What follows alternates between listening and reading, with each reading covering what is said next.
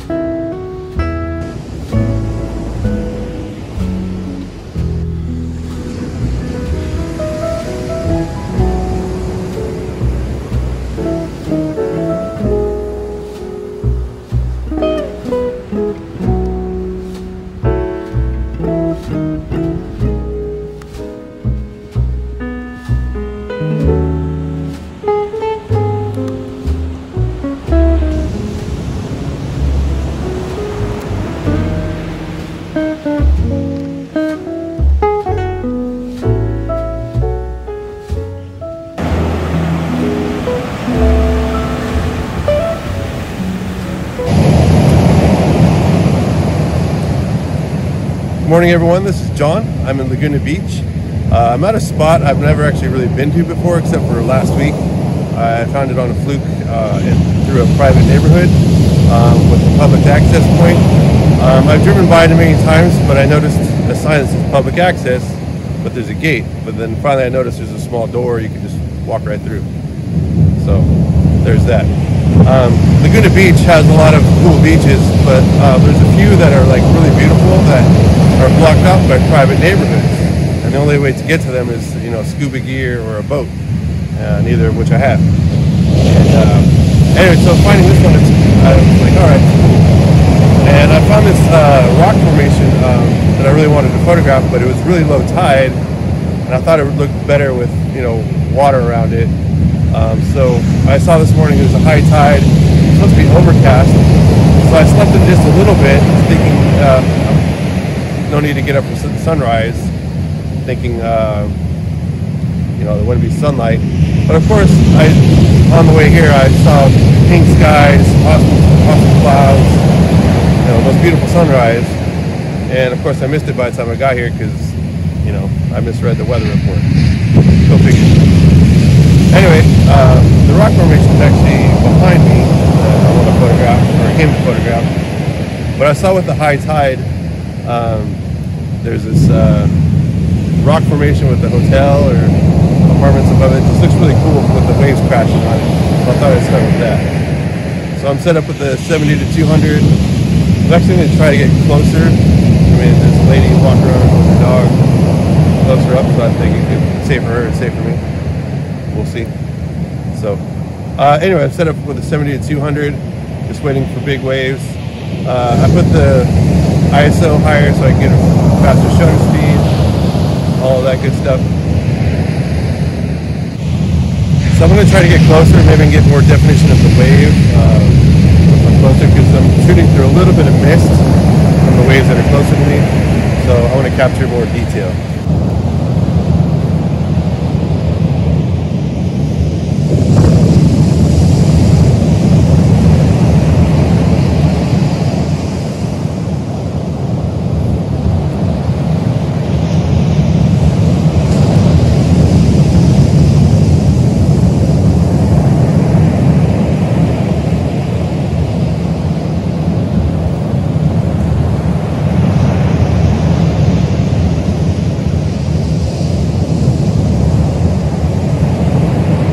So as I'm getting closer, I'm trying to decide how close to get, because the waves will come up. I don't want to get wet, and especially I don't want to get my camera wet. So I'm debating on how close to get. And it's funny, getting closer, I'm noticing I'm able to hide the house or apartments that are above, because I'm not really wanting to show that. I like like to show like the raw nature, not just the building. But it looks cool with the building, don't get me wrong. I think it'd be a great view to live up there, but there you go. So the only thing I'm trying that's different for me, normally I just do a high shutter speed to capture the power.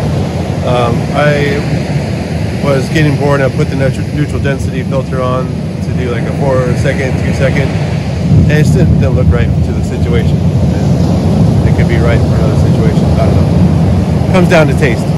But one thing I noticed, if I went to a shutter speed of like a 1/15 of a second, creates more movement, and it looks interesting. So I put it to f11, ISO 100, and I set up the remote so I don't get any shake. So I want to have the rock in focus and have this like movement of blur, not just crispness. So I think it gives a little more dynamic. What do you think?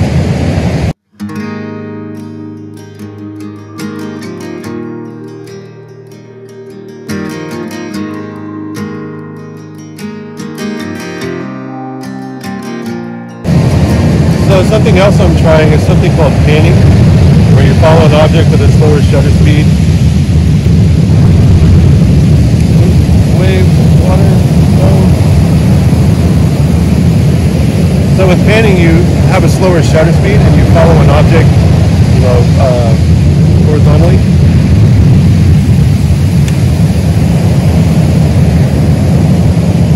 Moving for the water. So take 3. So panning, you follow an object with a slower shutter speed, and the object, slower shutter speed, I mean like, let's say a 50th of a second, or depending how fast it's moving, maybe 20th of a second, or 90th of a second. The idea is that you're following it, so when you're keeping in pace with it, the object will be in focus, but the background gets blurry. So I'm just giving it a shot. I thought, what the heck.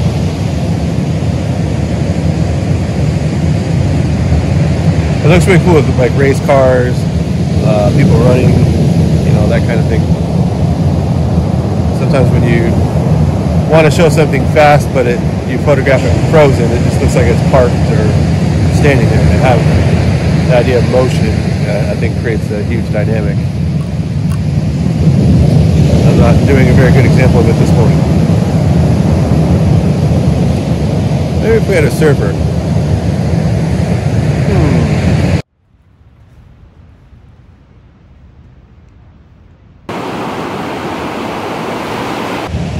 So I was talking about painting, and I was trying with waves, and just the position I was at, it just wasn't working, at least what I had in mind. And since I was talking about surfers as an example, or surfing, I'm nearby Huntington Beach, so here I am, Huntington Beach. So I'm set up on the shore. I'm going to be shooting parallel to the surfers. A lot of times when I photograph surfing, it's actually been a while. There was a couple years when that's kind of all I was doing. This lens isn't exactly the best for surfing, in my opinion. The surfers are kind of far out if you want to be like kind of close in on the action. This only zooms to 200, so it's still a little far, but it gives you a sense of the size of the wave, the pier, that kind of thing. I also prefer to photograph on the pier just to be closer, but this will make the example. So I'm set up at I'll start at 50th of a second. What ends up happening, you have to open up the shutter, make a slower shutter speed, have a smaller aperture. So I put it on rapid. You can put it on servo for the autofocus mode, but they're so far out, the focus isn't going to change that much. So I'm just going to wait for a surfer.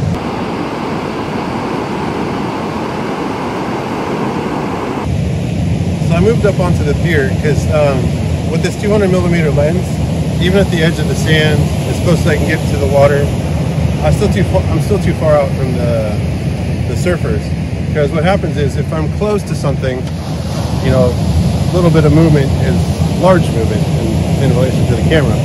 But if I back up, you know, further back, the same amount of movement is minimized. is even at 200 millimeters, to capture that movement, it's so minuscule. I'm moving past the object. So what happens is everything becomes a little blurry, and I don't want that. So I move closer.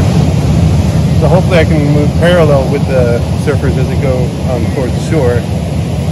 So it's a tricky thing because hopefully they're going that way, not just away from me or at me, if that makes sense. Because if they're moving at me, I can't move with them, so they're changing, they'll still be blurry. So it's a tricky thing, but once you get it locked in and everything works right, you know, it's a great effect.